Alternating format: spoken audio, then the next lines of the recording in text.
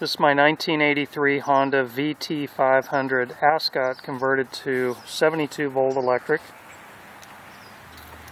The way you charge it is,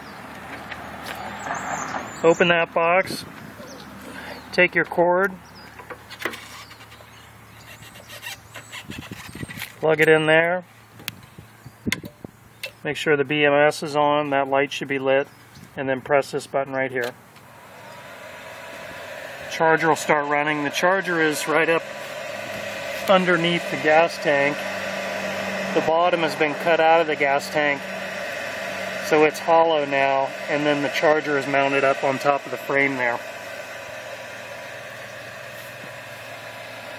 When it's finished charging, normally if the batteries are way down, it takes 3 or 4 hours to charge it. Just turn off the BMS. Unplug it. Want the BMS on for riding, make sure the green light comes on. Close the lid. Inside here are all the electronics, the contactor, the 72 volt to 12 volt converter. There's a fuse there, and of course the BMS. That's the battery bank there.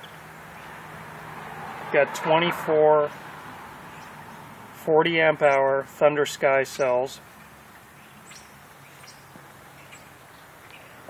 This is just a pad here in case rocks fly up or anything to protect the batteries.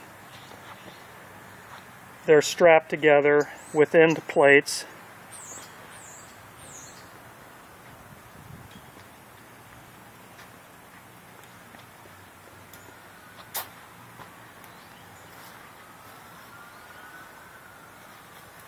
Shaft drive, super quiet. It's got new tires. Still has a center stand, side stand, stock mirrors.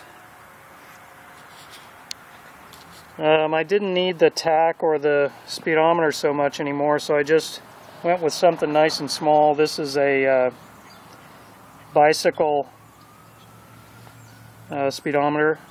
Works fine. It's an odometer and a speedometer, and the pickup for it is right here on the front wheel. There's the sensor right there.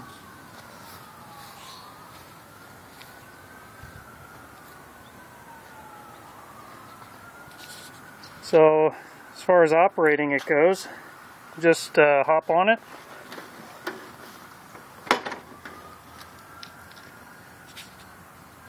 And we already turned the BMS on, but if it weren't on, you just reach down here, turn it on, close the lid,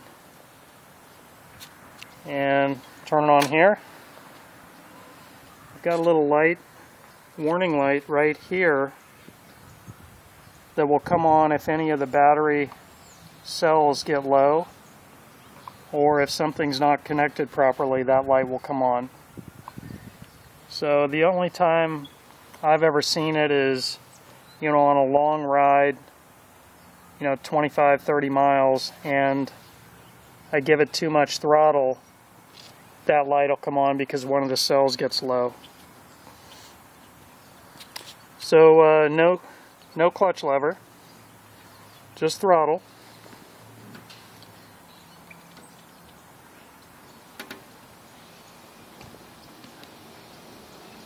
And as you can see, very, very quiet shaft drive.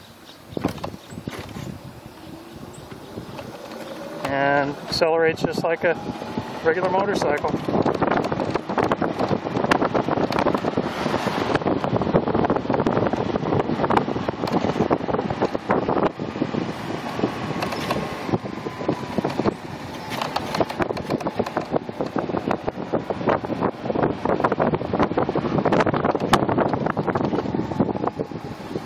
So that's just a quick little ride to show you how it operates.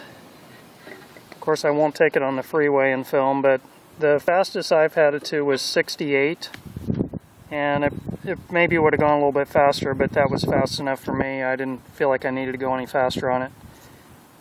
So it'll run right up to 60, no problem. It's a good bike. Thank you.